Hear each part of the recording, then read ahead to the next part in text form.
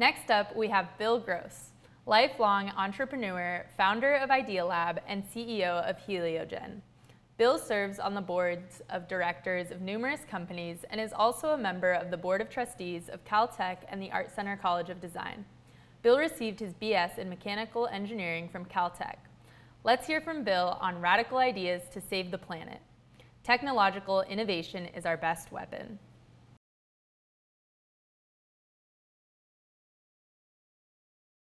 Hi, I'm Bill Gross. I'm excited to talk to you about radical ideas to save the planet.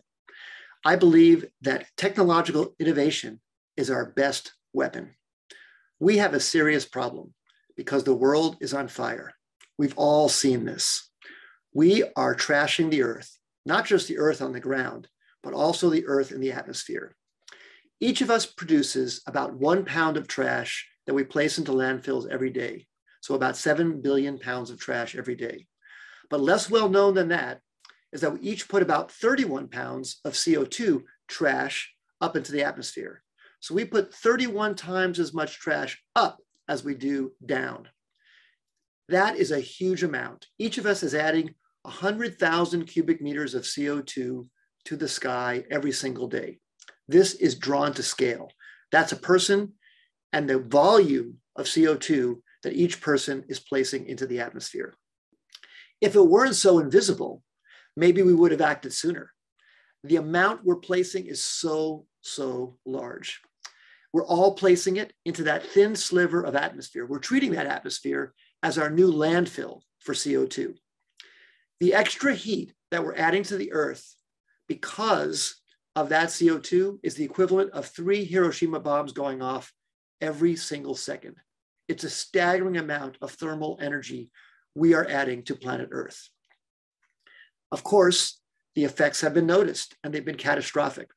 We have more severe fires, more severe droughts, more severe storms, and much worse to come. Amazingly, the problem is pretty simple in just 4 words. Those 4 words, though, are hard to achieve. Stop burning fossil fuels. If we could stop burning fossil fuels, we could solve this problem completely. But that is very, very hard because we love our lifestyles. Energy accounts for all of our comfort, convenience, productivity, safety, and our dramatic GDP growth. On this graph, you can see the GDP of planet Earth humming along relatively flat till about 1800, 1850, during the Industrial Revolution and beyond, when we discovered we could burn fossil fuels to dramatically improve our lifestyles. And we have not stopped ever since. And energy is the biggest industry on Earth. It's 10% of the entire $86 trillion global GDP. So we are spending a lot of money on this. It's a very, very big business. Price matters a lot because it affects so many things. Every time you reduce the price of energy on a per kilowatt hour basis by about a penny, that leads to $1 trillion increase in market share. That's how sensitive it is. A penny leads to $1 trillion of extra market size. And when you increase the price by a penny, people are not willing to pay more. People protest. They go in the streets and protest. These are protests from France, from Iran. People really, really get angry when their price goes up. And look at how much the price has gone up recently.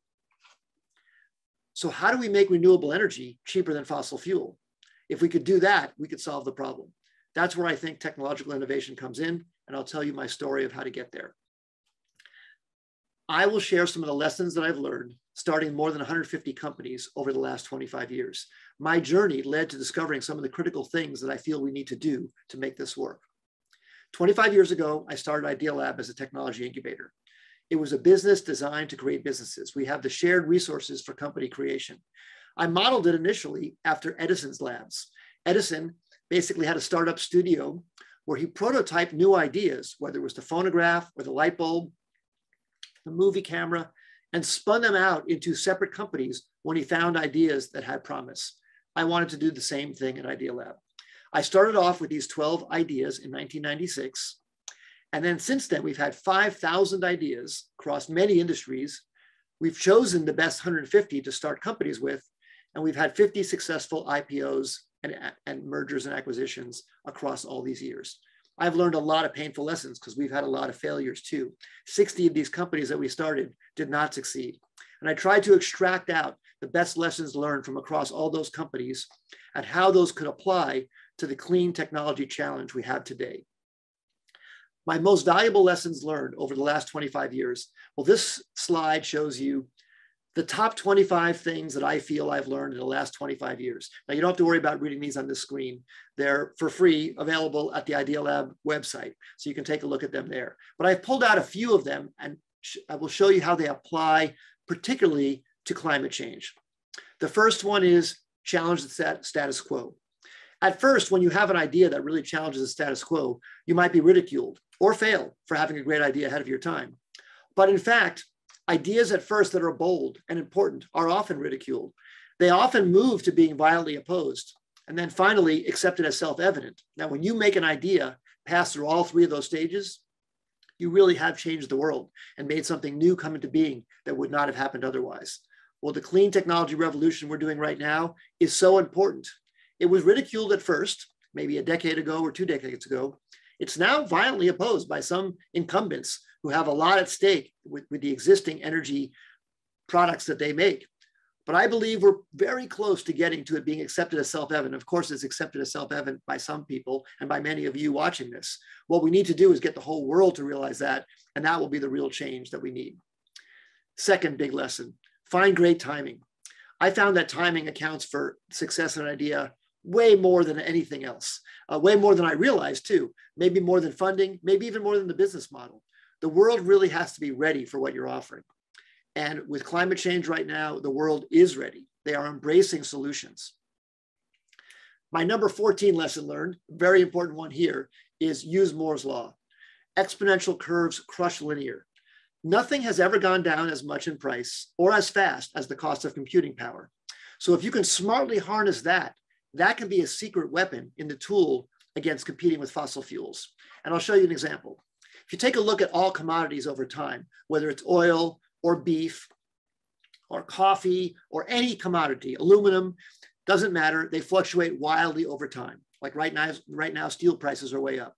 But the one thing that has gone down consistently is the price of computation, the green curve here, which is just declining fully, consistently every year, in and out. That means that if we can use more bytes to achieve fewer atoms, then we can be more competitive with fossil fuels. And I'll show you one example of how we've done that.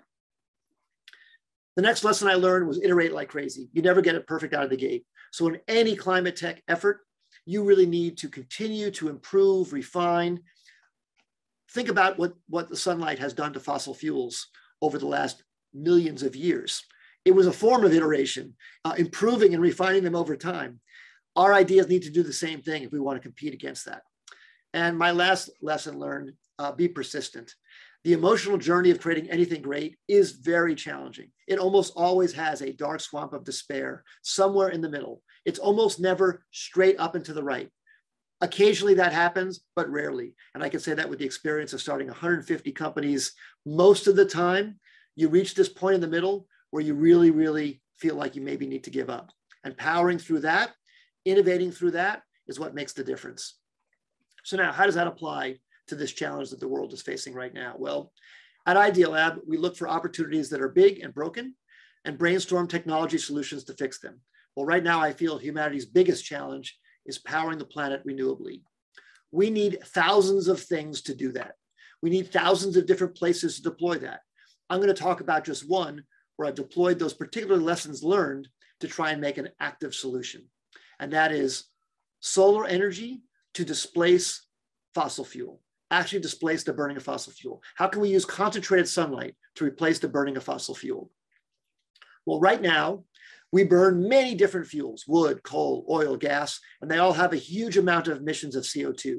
This is a graph of the amount of emissions per gigajoule of energy from each of those 4 key things that we burn.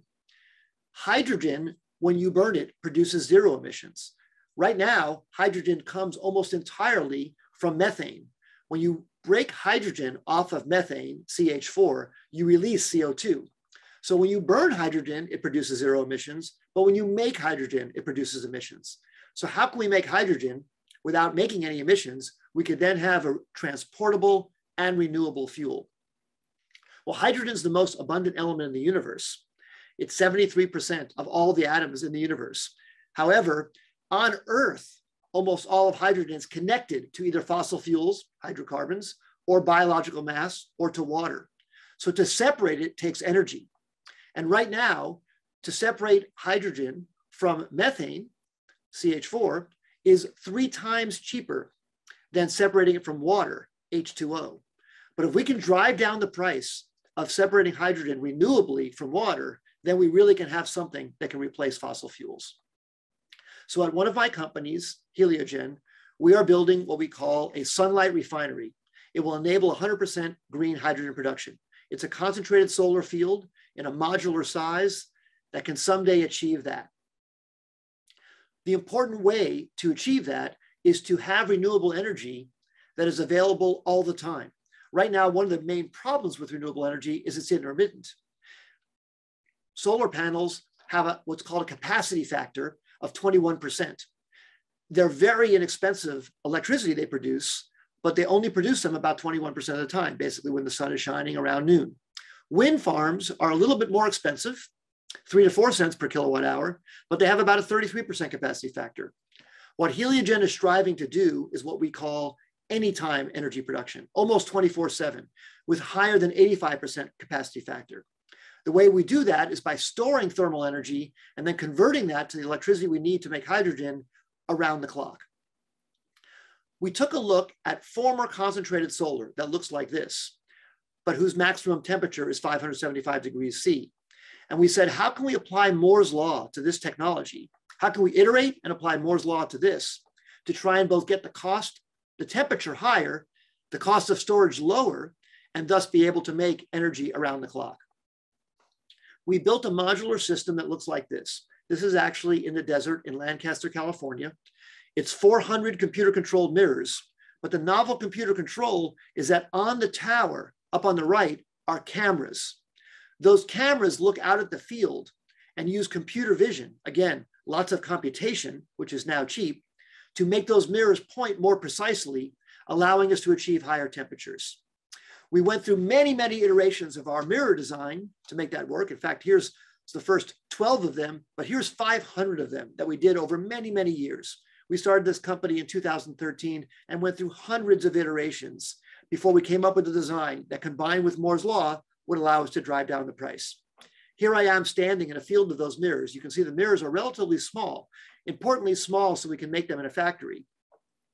And here's what the cameras see. The computer vision system sees all these mirrors and is making minute micro adjustments to get all of them to point perfectly right up at that target, which you can see on the right here, pointing the light into an image the size of a basketball hoop, achieving these very high temperatures. And then we take the high temperatures and we store that in a tank, which is either rocks or ceramic or sand, which we can insulate to hold on to energy for when after the sun goes down. And holding that energy in rocks or sand or ceramic is almost 2 orders of magnitude cheaper than batteries. It's way, way cheaper because you're just storing the thermal energy, not having to store it chemically. That will someday hopefully lead us to make green hydrogen for less than the price of dirty hydrogen. When we can achieve that, that will really allow us to have the combination of low price, always on energy and transportable renewable energy, because once you have an energy molecule, you can move it from point A to point B. You can move it from where you make it to where you need it. And that really will allow us to replace the burning of fossil fuels. So that's what we're working on at Heliogen. Here's how Moore's law made a big difference. We need to use fewer atoms. We need to use less materials. We're using software instead of steel to achieve our accuracy. We're using less labor because we can make it in a factory instead of a field. We can use robotics. We're using less calibration because our closed loop control means there's no pre-calibration. The units are always calibrated. This is just one example of using Moore's law, but I feel this can be used in many of those thousands of applications that I told you we need to really make an impact in this green revolution. When you convert sunlight to fuel, anyone with sunlight can be a solar energy exporter, not just Saudi Arabia. Now, of course, you can go in Saudi Arabia, take a small portion of it in the desert, and also make the equivalent amount of energy exported as you do from all the oil fields in only 4% of the land. But you don't have to do it just in Saudi Arabia. You can do it all over the earth. You can see here in the entire Southwest United States, all of Western South America, North Africa, South Africa, all of Australia, there's incredible sunshine. You can make green hydrogen in those locations and move it to where the sunshine isn't as great and still have green energy everywhere. To summarize very quickly, I would say we started out in humanity living in the biology era. We got all our energy from our muscles and from plants. We then moved on to the chemistry era. The chemistry era was when we got all of our energy from burning things. We're still in that era, but that era is causing all the CO2 emissions that's going up into our atmosphere. We need to move into the physics era, where we get all our energy from the sun, the wind, and from nuclear, where we're using physics, not chemistry, not burning things, to power our civilization. That will really be the final era and the huge opportunity for humanity. I feel this is the best time in history for climate change and energy transition entrepreneurship. Why? There's more money available. The demand is off the charts. The whole world is reachable. Every single part of the energy business can be disrupted with new technology, and the world finally cares. So the timing is right. I showed you just one example with this company, Heliogen, but like I said, we need thousands of efforts like this. I would love to find ways to work together to bring this and many other ideas to the world. I hope I've given you some ideas, and I'd be thrilled if this inspires something beneficial. Feel free to reach out to me. I'm bill@heliogen.com or bill@idealab.com. I would love to see if we can inspire more ways to work together to make this be self-evident, that third stage of truth that I talked about earlier. Thank you very much. You've been a great audience.